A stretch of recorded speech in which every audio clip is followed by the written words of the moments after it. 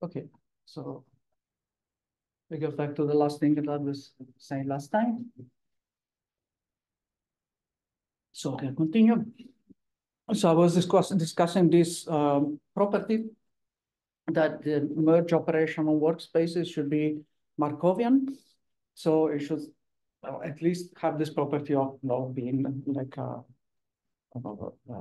memoryless process, but more precisely, it can be formulated as the statement that it is a Markov chain in Hopf algebras in a sense that I was describing last time. So, let me get to the point. Yes, so it's kind of, in general, the Hopf algebra Markov chains that have been studied in the literature on Hopf algebras are linear operators on the underlying vector space of the Hopf algebra that are built out of a combination of coproduct and product with some linear operator in between, which most of the time is some kind of projection, but it could in principle be something slightly different, like the case that we're looking at.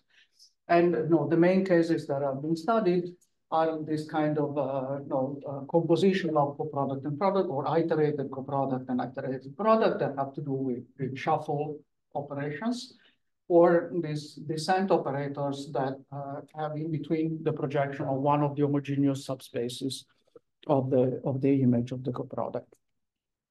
So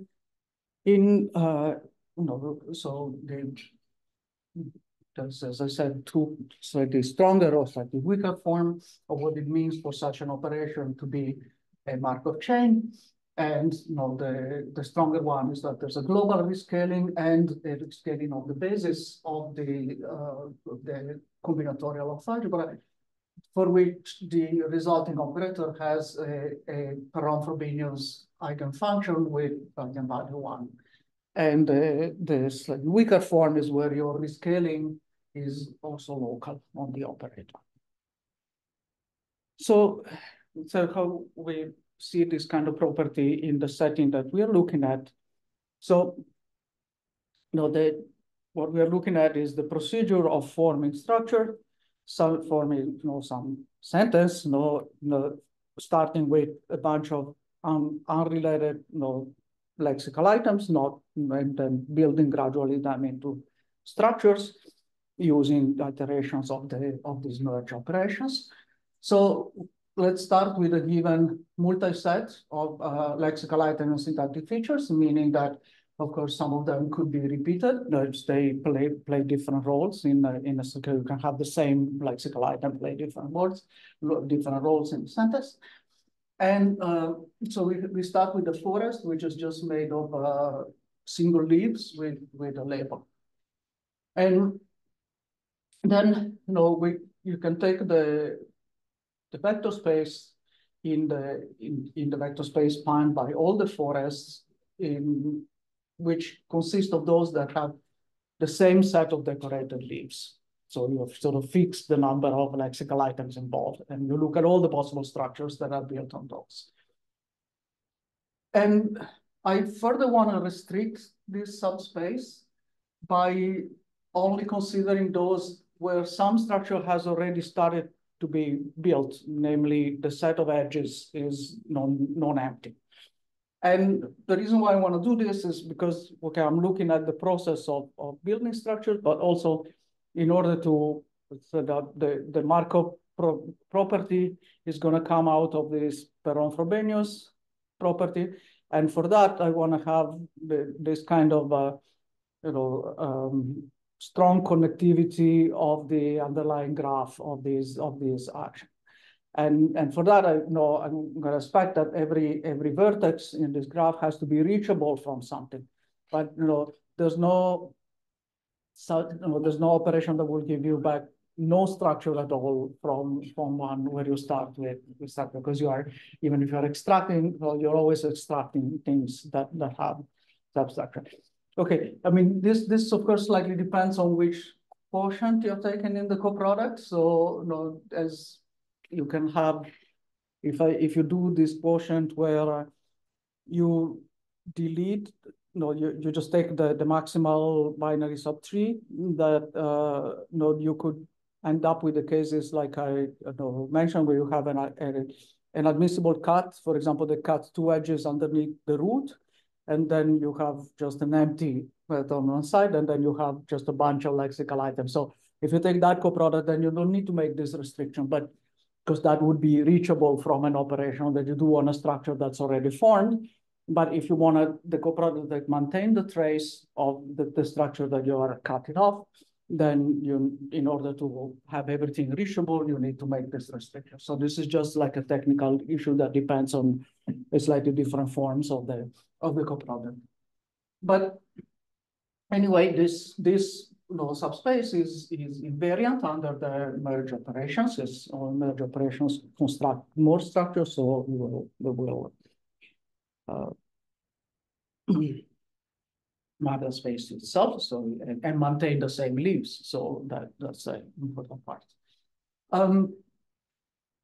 So also, because we're looking at all of the possible operations that you can do on a given workspace, right? So it means like you think of this as being some kind of dynamics on the space of your workspace. Whenever you can apply one of these transformations, you do it. So we're trying to look at what the properties of the dynamics is. So you can as well consider, instead of a single operation where you look for those particular matching terms, you can look at all the possible operations that you can apply. Of course, if I write it like this is an infinite sum. On the other hand, when you hit a particular workspace, it is necessarily going to be a finite sum because all the terms that will not appear anywhere in the workspace will go to zero. So I can just consider this operation that just performs any operation, any merge operation that can be performed on a given workspace. And so the kind of so what is this operation? If I write it out explicitly, as I did for these ones, right? So if each of these operations is taking the coproduct, looking for matching terms, merging those matching terms, and taking the product again to recompose the workspace, then I put all of these together. I'm simply projecting onto those terms in the coproduct that have only two components forest in the left channel of the coproduct. So this would just, without this term, this would just be one of these type of Hopf algebra marker chains that have a projection, some kind of projection in between the coproduct and the product. But I do one more operation. If I now have all of these terms that have only two components in the left channel of the coproduct, and I'm merging these two components together. So this is the other operation that happens in between these. Okay, so and also, right, because if I want the internal merge is written as this composition of two of these merged with the empty set that just moves something from the left to the right side of the coproduct, and then one of these external merges. If I want to include everything, I can also consider just this part, which is projecting onto the part that only has one tree in the left side of the coproduct, and that will take care of including also all the internal merges. So I can consider these two operations, either this one or this composite one, that account for all the nuances. And so what about now this irreducibility or strong connectedness property, which is what you need in order to be able to use Perron-Frobenius? So we can look, so we have a specified basis here. This combinatorial of algebra come with a preferential basis, which here is the set of forests. So if I want to look at the matrix representation of this operation in this particular basis. And I want to see that there is some term. So first of all, okay, these are no negative terms, and these are by construction because it goes to a sum of terms that have that are of this form. So it has no negative coefficients, but you want to make sure that there's always at least one that is strictly positive to begin with. And so that that you can have at least one edge that goes somewhere. And so if you take, let's you do this, okay, let's take two vertices. Let's just assume for simplicity that they are connected, that they are trees. You know, if the case for forest is similar, because you just need to show that for one of the components you have a non-zero coefficient. So you take to the case where there are two trees, and I want to show that there's a path in this graph between them. So what this means is that I want to know that there is a chain of operations that, you know, disassemble the first tree and reassemble it to give the other one. I mean, these two trees have the same set of leaves, so that doesn't change because they are in this subspace where I have already fixed what the set of leaves is. But they have different trees, so it's like different parsing structures for the same set of lexical items. And I want to make sure that I can go through a series of these merge operations, some of which will disassemble the first tree, and the other will assemble the other one. So I can do that in steps, right? So I start with the tree that I'm trying to disassemble, and I look at, I can make a list in whatever way I want of the leaves of this tree and start to look at them. And I want to locate pairs that are cherries in the other tree. Okay? And then, I'm gonna have in a term in the coproduct that is going to look like this, and that I can use for a successive merge operation that will produce the cherry that I have in the other tree. And of course, it could be that, I don't have, like when I say located one of the cherries, I don't have just that in the other tree. I have like, they're all part of already of another structure that's all goes as it is to the other tree, then you keep applying this operation. But so basically you can do this in steps. And the thing that you can observe, like you can keep looking for pairs of higher structures that occur in the first tree and that will be merged as such in the other tree. And then you have to do a disassembling operation that cuts this structure and merges them together into the other tree. So the interesting thing here is that, like last time I did a bit of discussion on the fact that you have these various forms of merge combined in this operation. There's the external and internal merge, but you also have this sideward merge where you are merging components that are extracted, for example, from different accessible terms, substructures that are extracted from different components. And I said, okay, for linguistic reasons, these operations are they don't give results that, they give results that you don't want to have. And so they're considered like error terms of lower order with respect to the dominant internal external merge. And of course, one can, at that point, ask the question, right, why do you want to do that? I mean, why do you want to have this big operation that contains all these terms and then filter out the ones that you don't want? Why don't you just define to begin with only the ones that you want? Right? In fact, in the older versions of minimalism, that's what people were doing. You would have just a separate definition of external and internal merge. Don't try to make them part of the same operation, and then you don't have to deal with these other additional ones that come along. But it turns out that these additional ones, they are subdominant with respect to structure formation, but they play a role. And they play a role here because they actually are necessary to get this kind of a strong connected property of this action of merge on the set of workspaces, because you would not be able to have these paths between any two vertices if you were not able to disassemble one structure and reassemble it into the other one. And so the thing is that if you get this strong Markovian property for merge, exactly because you also have these other terms. Yeah, well, of course they could be very subdominant with respect to these weights that I mentioned. But the point is that even if these edges that come from these operations have a much smaller weights than other edges, they're still there. So they're still for this property okay. And if you don't have this additional type of sideward merge operation, and you only have the external and internal merge, you would only have this weaker form of the Markovian property that I explained, and you would not have like the stronger form. And if you only had the external merge, you wouldn't even have that, because you wouldn't be able to change in any way structures that are already formed. And okay, so this just this part. So this Markovian property is closely related to this structure and these various forms, the interplay between these various forms of merge.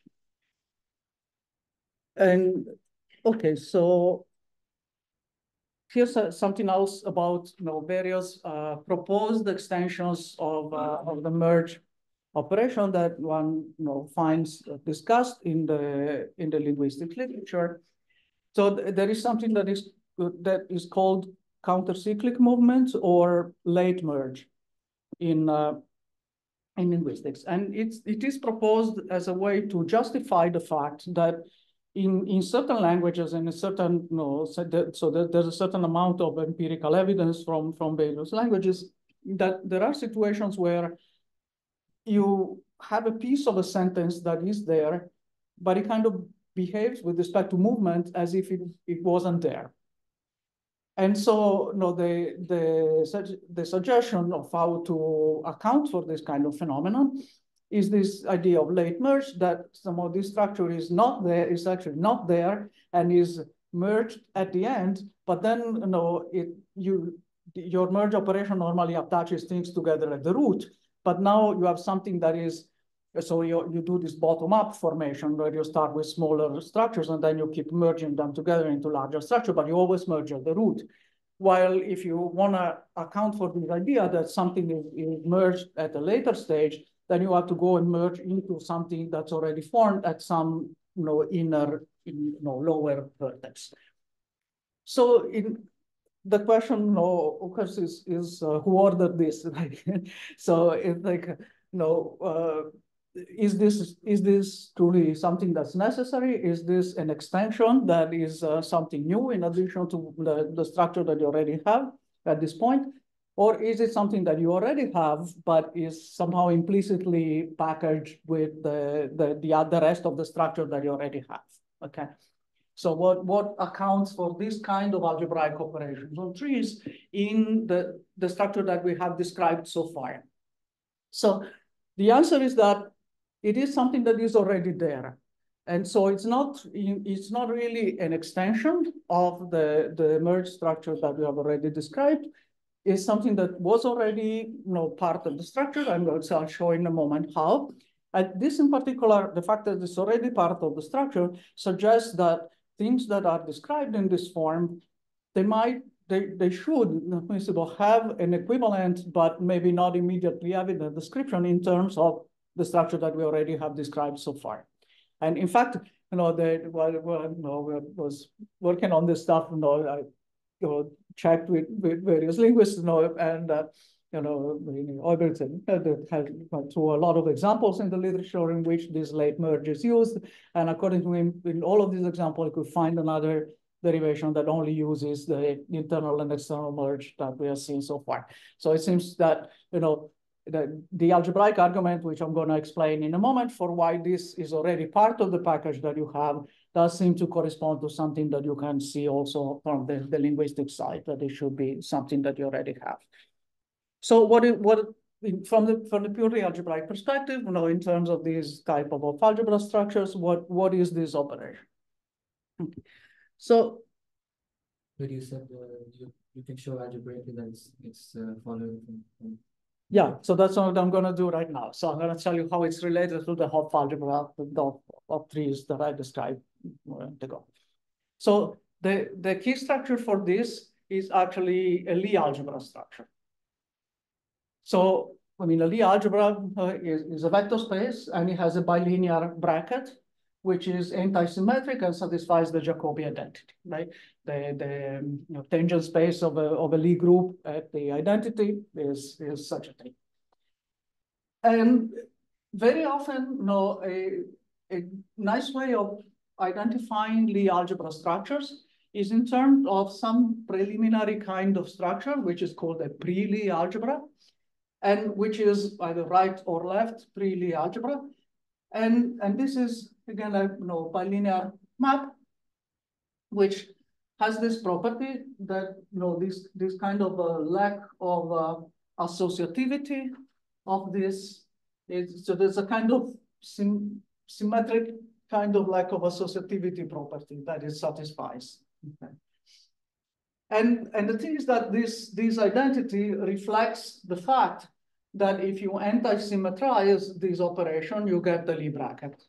So this is what becomes the Jacobi identity when you anti-symmetrize it. It's like half of the Jacobi identity seen as a kind of lack of associativity measurement. Okay. So this is just a general fact about Lie algebra, that very often the Lie algebra structure is coming from one of these underlying pre-Lie structure.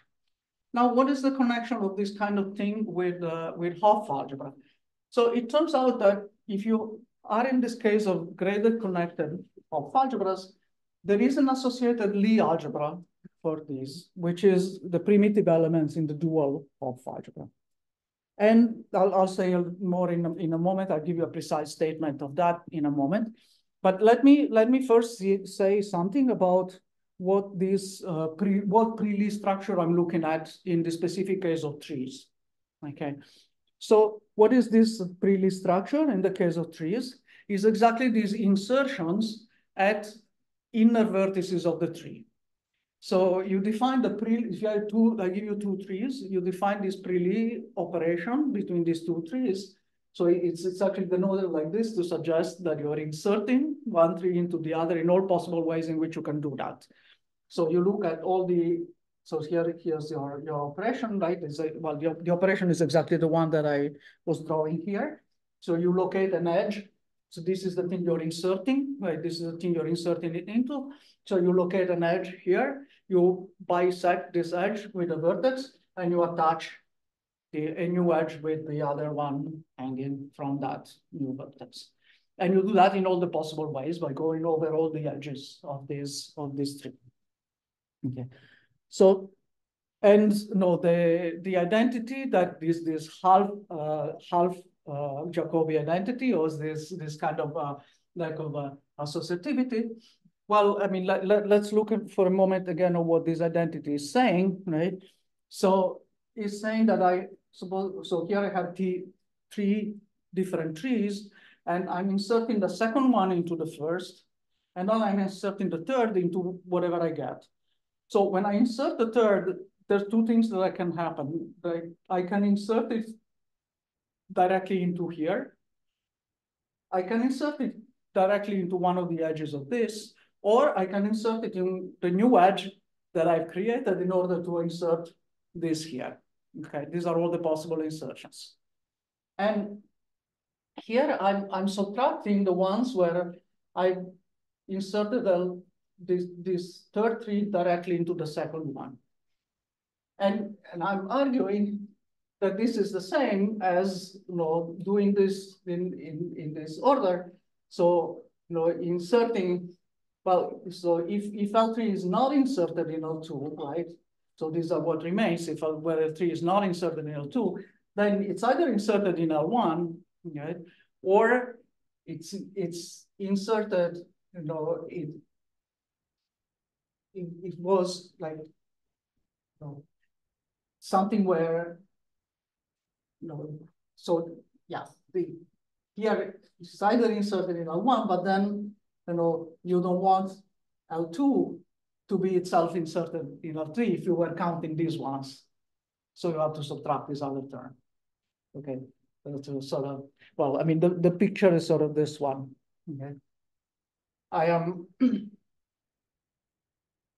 inserting T2 into T1, and then I'm inserting T3, and I either insert it, I can insert it, well, either separately into T1 or T2, where or I can insert it in between, and then it's either on one side or the other of where the previous insertion was, or it is on the same side where the previous insertion was. And if you insert, T3 into T1 and then T2, you see that you get the same term. So this tells you that these two sides of the identity match. Okay. So this insertion of trees at internal nodes, of the actually internal edges, right, of the tree, is indeed a pre-Lie algebra, and so it defines a Lie algebra structure on the space of trees. And so how is that related to the Hopf algebra of trees? So this is the more precise statement of what I said a moment ago, that if you have a graded connected Hopf algebra, it is actually related to a Lie algebra. So one thing I said before is that a commutative, so this is graded, connected, and commutative Hopf algebra. So one thing that I discussed before is the fact that a commutative Hopf algebra is really dual to a group, or an affine group scheme, which is the homomorphism of algebras from that to some other algebra. But that group scheme, you can think of it as having an associated Lie algebra. And so this Lie algebra is actually the Lie algebra of that group scheme, the Lie algebra scheme, if you want. So a more concrete way of seeing this is that your Hopf algebra has a dual Hopf algebra where so you're taking linear functionals from H to the field. And so the product in H now becomes a coproduct by duality on the functionals, and the coproduct in H becomes a product on the functionals. So product and coproduct are exchanged in this dual algebra. So the one you start with was commutative. This dual one is co-commutative, in general non-commutative. And so if your initial Hopf algebra had a basis, which was given by the forests, you can assign to that a dual basis which is just the delta function on a particular basis element. And what are the primitive elements in the dual Hopf algebra? So those are the ones for which the coproduct is primitive, which means the coproduct is the product in the original algebra. So they're the ones that are not decomposable in the product. So they are the trees, in this case, the ones that are not products of anything else. So the primitive elements in the dual Hopf algebra are the trees. And what is this Lie algebra structure? Well, it's as I said, this is the linearization of the affine group scheme dual to the Hopf algebra. So the product in the affine group scheme is the one that's induced by the coproduct.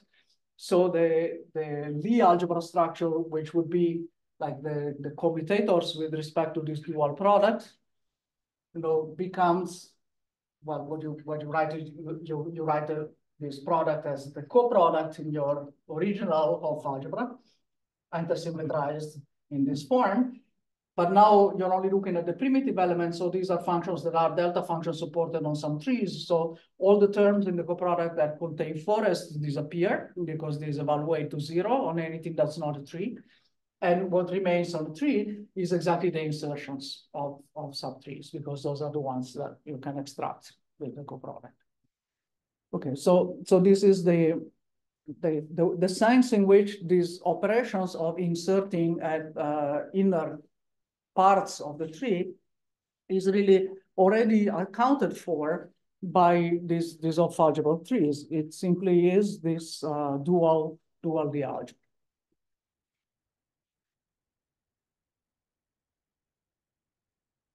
So as I said, I mean, this seems to indicate that whatever people suggest that you need to introduce a kind of extension of merge that's based on this late merge of countercyclic movement, it should really be possible to obtain it already from the structure, just within the structure of Hopf algebra that you have, because this is part of the structure that you already have.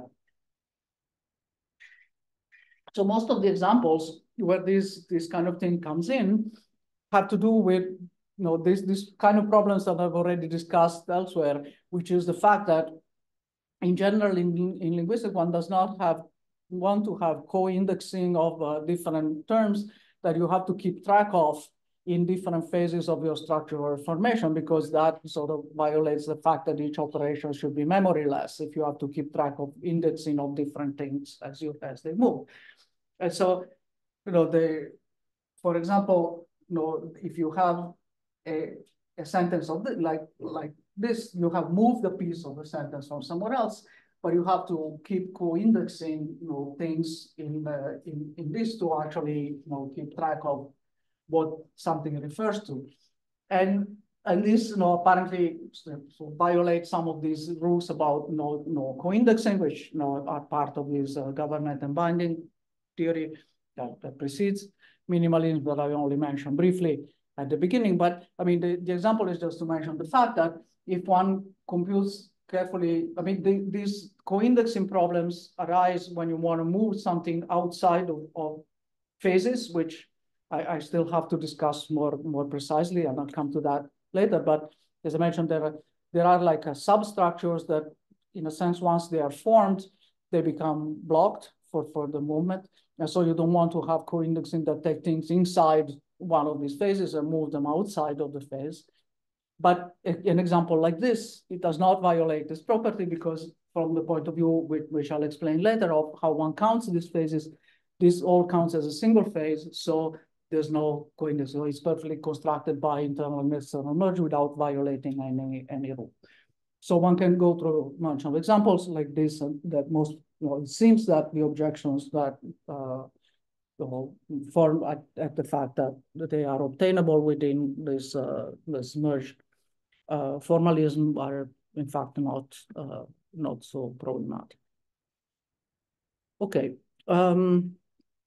Okay, so far, the kind of structures that I have discussed are very freely formed by whatever you obtain through this action of merge, starting from lexical items and syntactic features. And of course, among these, you will find structures that are not necessarily well parsable as sentences. So you need at some point to come to some more refined information to see, like, among all these freely formed structures, which ones are viable and which ones are not, and have some kind of filters that that make some decisions about viability of certain structures. And of course, as I said, some of the decisions will have to become language dependent, but you already have some kind of well-formed property that are not language dependent, that you can formulate more generally. And so the first type of structure that you can take into consideration that helps distinguishing between well-formed and not well-formed structures before you introduce dependence on particular languages is the concept of a head. And as I said, the idea of the syntactic head of a sentence is in a sense simple. You think of the elements that you're combining together, and usually there's one of them that is really crucial for this ensemble to make sense. And without that, it would fall apart. Like the example, if you have an adjective combined with a noun, if you drop the adjective, it will still make sense, but if you drop the noun, it will sort of be not formed, in way. Or if you have a transitive verb that expects a direct object, and doesn't have it, that there's something in that sense. So the idea is to try to formalize the concept that structures that you form ever had when they are well formed. So one wants to define more precisely what are the formal properties that the syntactic head of sentences usually has. And this is something that is pretty language independent, because this property of having a head of sentences is not, as far as it's known, not a language dependent. I mean, where the head is located in a sentence is language dependent when you put it out as a string of words. but the fact that structures do have a head is not language dependent. So the way that one can define what a head function is, you can view it as a function from, well, here by internal vertices, I mean the non-leaf vertices of the tree to the leaves. So it means that every internal vertex, including the root, you map it to one of the leaves. Okay. And with some rule of how you do that. And the only rule that you require is that, you know, if you have two accessible terms, so then each internal vertex has its own accessible term, which is everything that's hanging below that vertex in the tree. So if two accessible terms are, you know, one of them is contained inside the other, then, you know, if the head, the leaf that's associated to the vertex above is one of the leaves of the smaller tree, then it has to be the same as the leaf that's assigned to the vertex of the smaller tree. So like once the head enters into a subtree, then it has to be the same as the head of that subtree. Okay. And so, okay, if you assign a leaf to internal vertices following just this one particular rule, then you can see that, you know, this is the same thing as deciding when you are at the vertex. So you have two, if it's not a leaf, you have two edges below that vertex. So basically what you are doing, you are deciding and marking on one of the two edges, which is the direction in which the head goes. And so this, of course, if it's a planar tree, you could say you mark the left or the right, but it doesn't matter. You just mark one of the two edges. You can say, I don't know, you color the two edges black and white. So below each vertex, you choose a coloring of the two edges, black and white. If you do that, then that defines a head, because you can say I follow, well, it defines in two possible ways, but you can say I follow all the white edges. And that takes me to one of the roots, and that's my map. And also, you know, if you do have a map like this property about subtrees is telling you that it really depends only on the coloring of the two edges below a certain vertex, because then it's completely determined by the next step. And so you can inductively show that it's exactly the same as doing this coloring of the two edges below the vertex. So in particular, this tells you that there is a total of 2 to the number of internal vertices or possible choices of a head function. Okay, I mean, of course, the one that you are explicitly interested in linguistics has something to do with what are the syntactic features associated to the leaves. For example, while it will select between a noun and an adjective, it will select a noun. You know, some rules like this that depend on the specific choice of syntactic features at the leaves. But a priori, you can call these abstract head functions.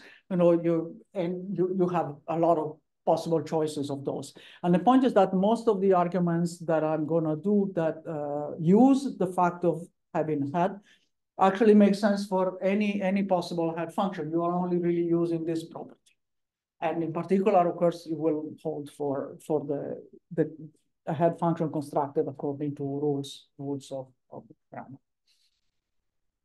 And so there's if the first time that actually this, as far as I know, I don't know the full literature, especially because someone writes a lot of papers. But the first time that, you know, I think this head function was defined was in this very structured paper in the 90s. And the definition there is slightly, you know, repackaged, but it's actually completely equivalent to the one that I described here. And from both the definition that I gave and this, so this is saying, okay, how do you construct a head function? Well, if you have a cherry tree, it has to be one or the other leaf. And, you know, if you go to larger structures, you know, then in a sense, so there is this notion of maximal projection, which is sort of hidden in this definition. which is exactly following, like if you start with one of the leaves, you follow up to what point that is the head of something. Right? So for some structure that will not progress to anything because like the next thing that's attached to it with the cherry will be the head. So that stops there. The other one projects one step. Then you look at what is above that, right? And it either continues or it goes, the head goes the other way. So there's like for a leaf, there's like a maximally high, or closest to the root, the vertex that closest to the root that still has that leaf as the head. And that's the maximal projection. So the head is defined in terms of the head of structure are defined in terms, are equivalent to assigning this kind of maximal projections. But of course, both from here and from this, the definition that I gave before, it's clear that no, it's not always, you shouldn't expect that it will be always the case that if I take two trees that have a well-defined head function and I merge them together, well, I mean, abstractly, of course, I can make a new head function by choosing either one of the other of the edges that I formed. But if I want my head function to be determined by some properties of the lexical items at the leaves, it might not be possible to do this consistently when you do the next merge. Okay? Because, for example, I could merge a copy, I could merge this one tree to itself, right? And if whatever algorithm I have used on the basis of my leaves and the properties of the leaves of this to decide where the head of this tree is going to also decide where the head of the other tree is. And then if I merge these two together, how am I, of course, the head is necessarily going to be either one or the other, but which one? I don't have a deterministic way of assigning that. So in general, no, there will, if I start a construction of a head function on the basis of properties of the leaves, there will be some domain in the set of all syntactic objects that for which that way of constructing a head function will work. And this domain will not necessarily be a sub-magma of the magma of syntactic objects. It will not necessarily be stable under the magma operation. So I mean, this is an example, right? Here, because I'm necessarily drawing the plane, the tree as planar, I'm indicating the head with an arrow that points in the direction, but you can just say that I'm marking one of the edges, even if the tree is not planar. And so, this head is the one that has the maximal projection and is the actual head of the entire tree. This one doesn't project anywhere, doesn't go anywhere, but this one projects up to here, and this one projects up to here. So that's one example of how this head function works.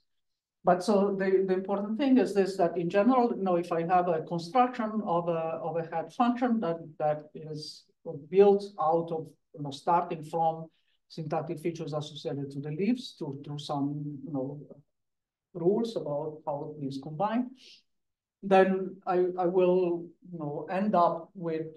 necessarily end up with some situation where I have two copies. I have two trees that for which this head function is well defined, but whose merge will not be well defined. And these are called exocentric constructions in the linguistic literature. And so this already tells you that there is a class of structures that are freely formed by merge, but that are not going to be parsable. And this is the first filter that you can have, which is not language dependent, is dependent on syntactic features, that the notion of parts of sentence is common to languages. So it's a kind of filter which is happening before the embodiment into one particular language. So the fact that, of course, the fact that if I give you a head function this is the same as marking the two edges or coloring with two different colors, the two edges below every internal vertex, is also telling me that a head function defines a planar structure on the tree. Because if I'm coloring all the edges either black or white, now I can say I put all the black edges to the left and the white edges. So it actually turns into two possible planarization that like define consistently how to order these edges. So this was observed several years ago by Richard Kane, and they called it linear correspondence axiom, which is like a sort of proposed this as a kind of canonical choice of planarization, canonical in the sense of language independent choice of planarization of all the syntactic objects.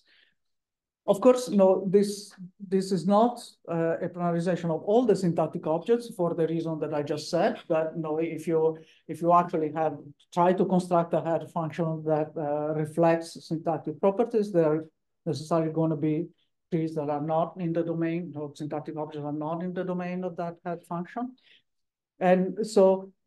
Also, I mean, this of course, this aspect is necessarily going to be the case. Because, if you had like a universal way of choosing the place, it would be like saying that there is like a universal preferred word order in language, which I mean is I mean, of course we know that word order is not uniformly. I mean, languages that have different kind of word order structures are not uniformly distributed among languages. There are many more languages that have certain type of word order structure than others, but there's at least a few competing word orders that are very highly represented among human languages. So it's I mean, it sounds a bit like there is this famous. I mean, it's not a joke. It's an actual quote of Diderot, who's writing that French is the one language that is really close to the way that the human mind thinks. Which,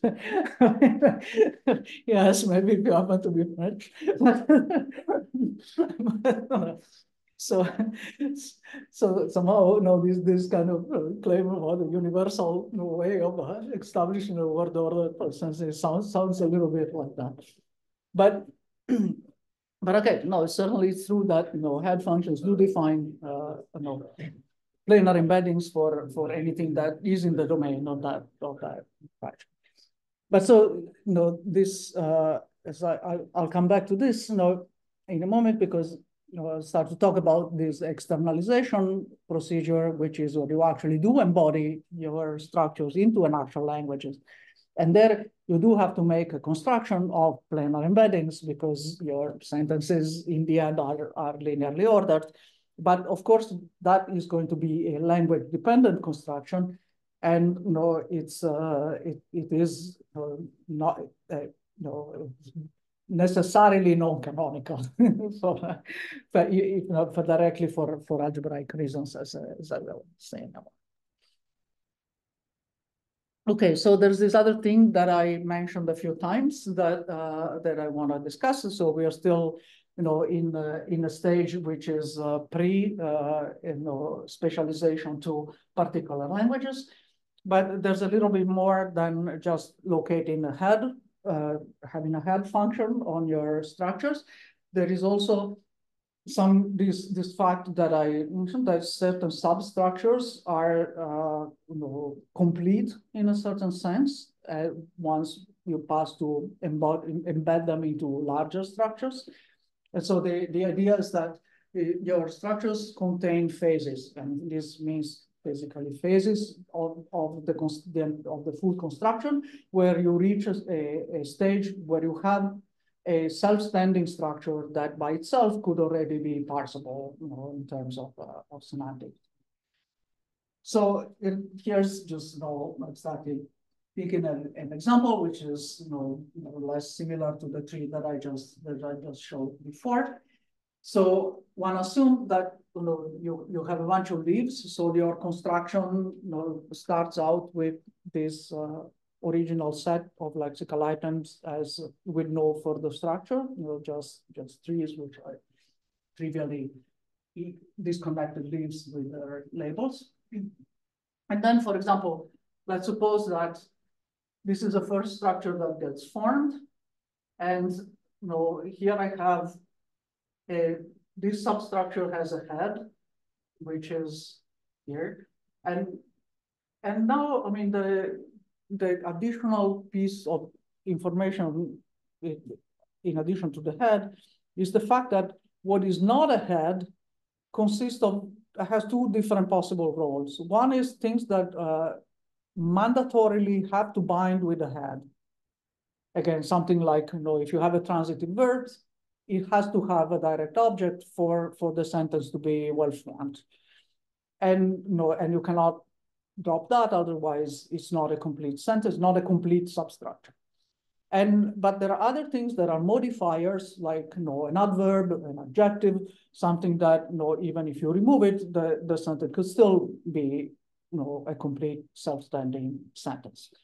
So at each part of the construction, for example, you could have something like I'm calling Z, these parts of the structure that necessarily have to combine with the head. They're called the complement of the head. And other stuff, which I'm calling M, are the modifiers, which are something that not necessarily have to combine with things. Of course, these could contain substructures. The complement could be more than one. I mean, like if you have a verb that calls for different things, like give something to someone, there's more than one thing that necessarily have to bind with the structure. So there could be like more structure into what the complement looks like, but still there's a substructure that is the complement of the head that's not necessarily called for by the head. And there's other stuff that are modifiers. So, whatever is the complement and modifiers of the complement of the head is usually called the interior of the phase. And whatever is the head and possibly modifiers of the head is the edge of the phase. And so if I'm building structure from the bottom up, I form a certain structure that has a head, a complement, and some modifiers, and that in itself completes a certain phase. And I have, I start somewhere else. If I think of these various merge operations that keep building structure, I start somewhere else and start forming another structure that's going to have inside complement and modifiers, and so on. And then, so each time I'm, adding a new phase, I'm doing one of these external merge operations that brings in something else from the outside. And I can also, at the same time, have situation where I do internal merges before, closing it off with something else on merge, and then, continue building. So the process of constructing in general looks something like this. You have a top phase, and for each of that you have an interior, and then you have stuff that's on the edge of the phase, and you have other deeper phases which have their own interior and edge. And the idea of separating things out in this way by identifying these substructures that are stable once they are constructed is that you expect when you keep doing movement and modification to the sentence, you don't extract anymore from the interior of things that are already formed.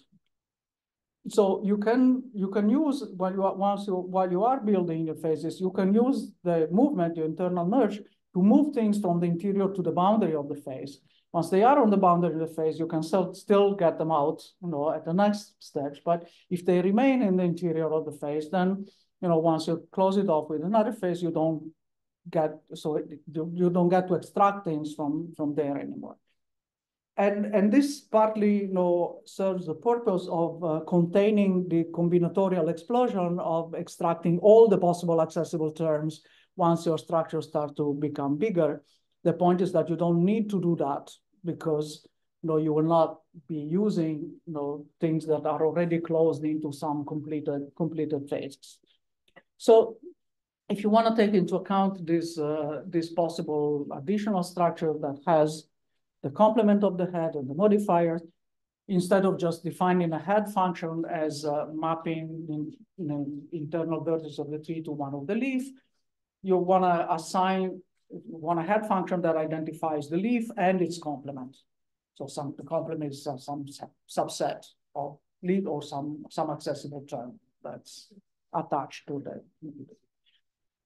And so the idea then is that, okay, you have this, you have some kind of algorithm, right? That so when I show an example like this, it means that I want to describe some kind of algorithm that, as I'm building the structure, will identify the phases. And I can do it like this. So if I have a head function, well, because of this fact that the head projects, it means that I am partitioning all the vertices in the tree into a disjoint union of paths, which are the projection of the head. So, if I go back to this example here, right, what I mean is this, that all the vertices of the tree are on exactly one of these paths. So this one, the path has 0 edges. It's that because it doesn't go anywhere. And this path is actually going all the way to the root. And this path is also just 0 edges. And so is this one. And this one is 1 edge. And this one is 2 edges. And so every vertex is exactly on one of these paths from one of the leaves. So you can always, a head function, you can also view it that way as a partitioning of the vertices into a family of paths parameterized by the leaves. And now each one of these paths determines a phase. The phase is the one that has that maximal projection. So it closes off once you reach the maximal projection of that leaf. And the phase that corresponds to that consists of all these accessible terms that are inside of the subtree that's formed by that maximal projection. And the phase interior, if you follow this path and you look at the next sister vertex under that, and you take the accessible terms that are below that gives you really where the things that's commanded by. This is a way of rephrasing this C-command relation that I mentioned a while back. So the things that are commanded by the head are going to end up there. And the phase edge is what is left in the phase that's not C-command. So you have this way of decomposing your structure into phases. And these have a partial ordering in the sense that some phases are contained in higher phases, so you can inductively build them as you build the structure. And so what I was saying, that you consider certain terms, now certain accessible terms. So in the a priori, all the internal vertices of the tree give you an accessible term. But now some of them become inaccessible if they are locked inside one of the phases that are already completed and that are lower phases than what we have. And as I was saying, the internal merge allows you to move things from the interior to the boundary of the phase as you're building the structure, and then the next phase is formed by external merge. So external merge forms phases, internal merge allow you to move things in a place where they will still remain movable in various steps. And this in particular means that you can, if you restrict to those forests where the trees do have a well-defined head, a particular well-defined combination of head and complement that makes it possible to define phases, then you can simplify your co-product by considering the phases themselves now as being primitive objects that the interiors of the phases to be primitive objects that no longer decompose. And this significantly reduces the combinatorial problem of the co-product. So this, yeah, we just mentioned it here, that I'll mention it again later. There's a sense in which this blocking access to the terms inside one of these completed phases, in the interior of one of these completed phases, is sort of similar, I mentioned this before, similar to what one does in physics models, where you block the spins in, they do this as block spin normalization, where you block a bunch of degrees of freedom and you consider them replaced by a single block variable. And in fact, I mean, there's been, I'll give you a reference later, there's been some couple of papers that try to look at merge as a kind of tensor network type renormalization as you build the structures bottom up. But one thing that I think they don't take into account is that, so they just look at like all of the substructures that are cherries and then all the substructures that have one other thing. But I mean, this does not reflect the actual way that these the structures are have consistency, linguistic relevance, in the sense that phases are the right type of substructures to consider if one wants to do that kind of model, not just all the substructures of a given depth. And there is another thing that this construction of a head can do, which is the fact of giving you an algorithm for labeling the internal vertices of the tree. So in the previous forms of minimalism and governmental binding, and you do attach certain labels to the interior vertices of the tree. For example, something is a verb phrase, something is a noun phrase, and so on. But exteriors, these categories X that you assign as labeling of the internal vertices of the trees.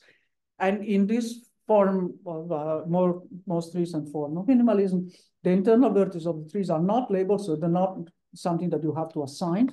You only assign the lexical item and syntactic feature of the leaves. But the thing is that if your syntactic object is parsable in the sense that it is in the domain of a head function, then you also do have a way of doing the labeling. So basically what you do is like you follow these paths, right, that are coming from the head, and you label all the internal vertices. Every internal vertex is exactly on one of these paths. So there is an unambiguous labeling, which is the head, and all the things that are on the same path of one of the leaves is labeled by that leaf.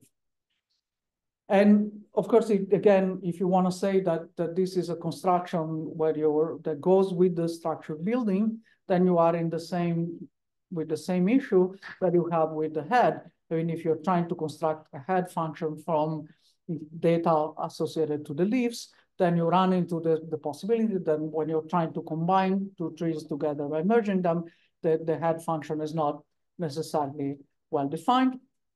So how do you label the root if you're trying to do a labeling of the all the other vertices?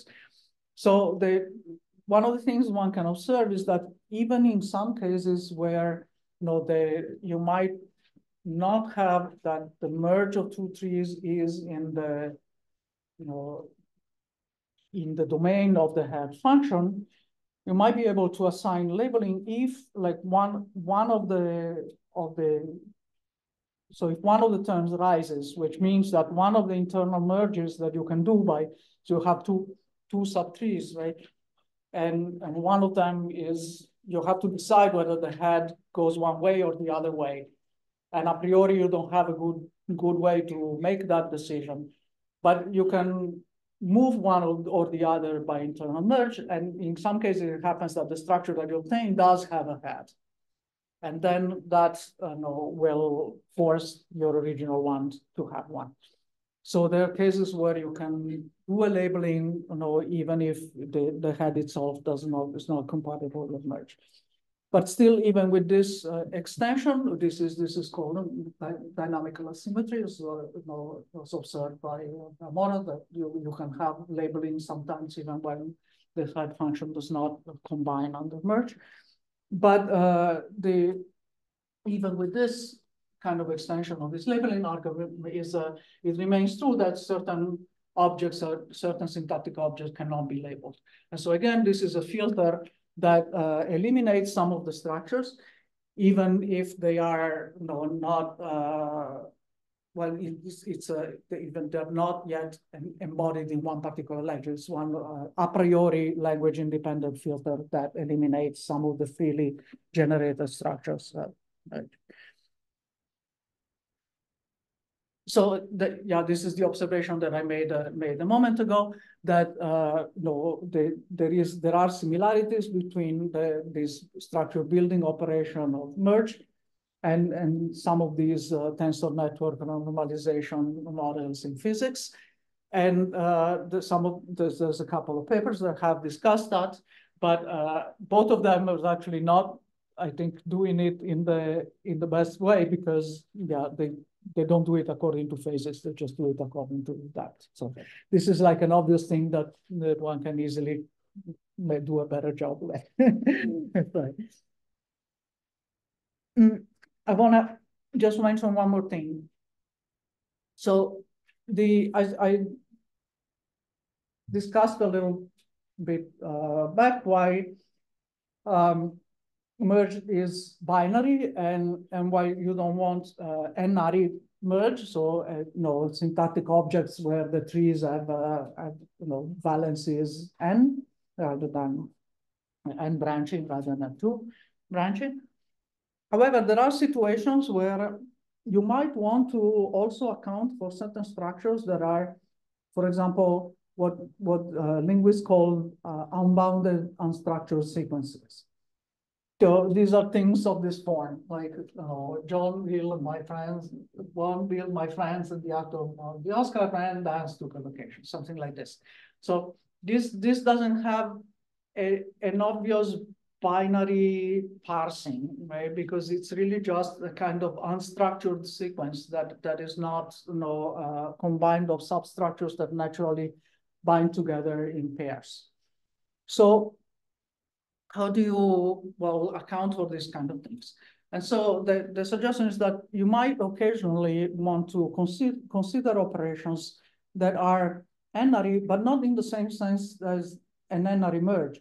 An N.8 merge really creates N.8 syntactic objects.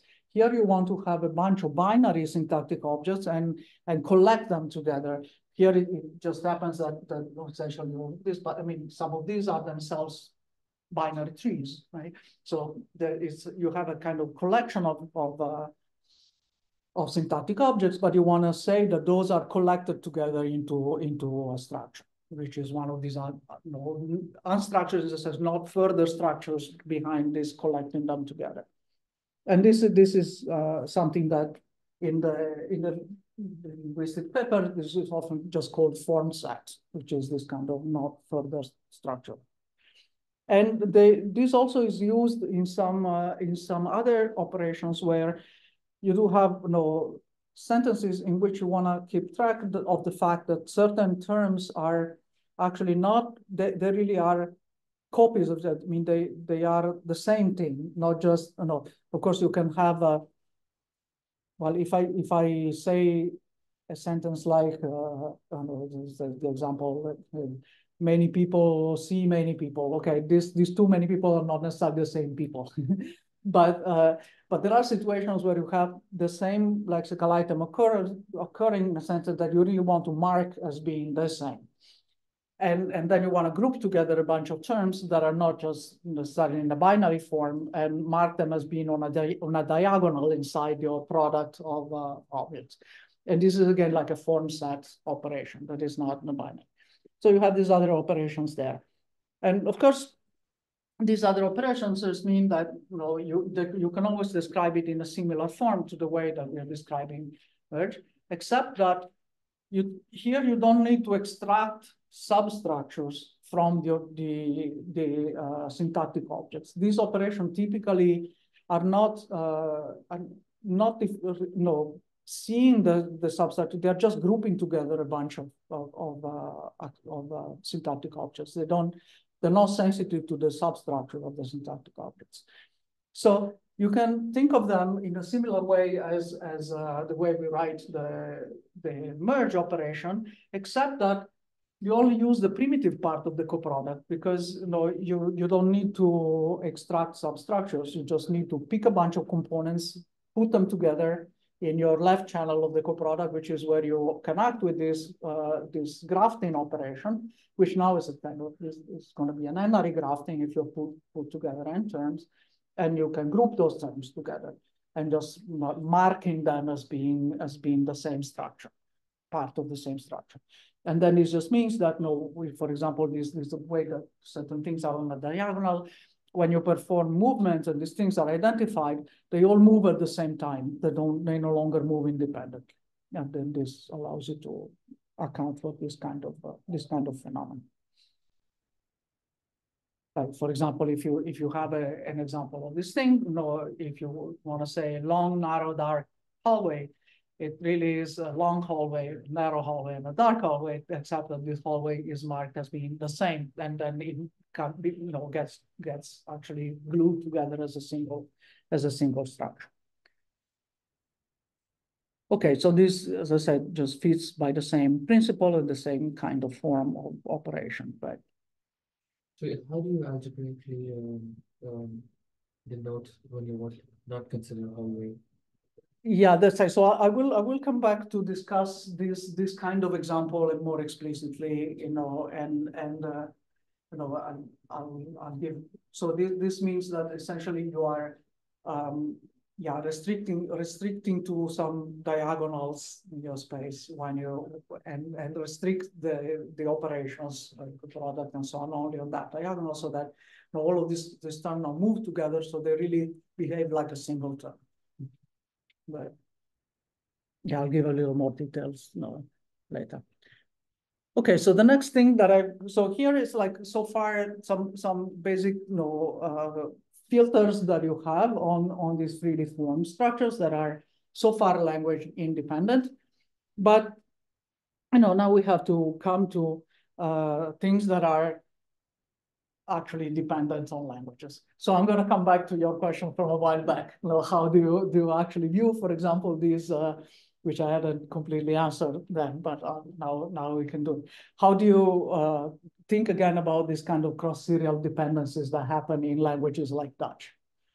So let's imagine this situation, right? You had a kind of wild party last night, and you wake up this morning and you're speaking Dutch. I mean, it's that kind of party, right? And so it happens. And I mean, it could be worse. You could be waking up and speaking Swiss German, which that doesn't go with parties.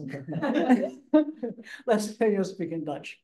So not just that's bad enough, but the only thing you remember about that party is this.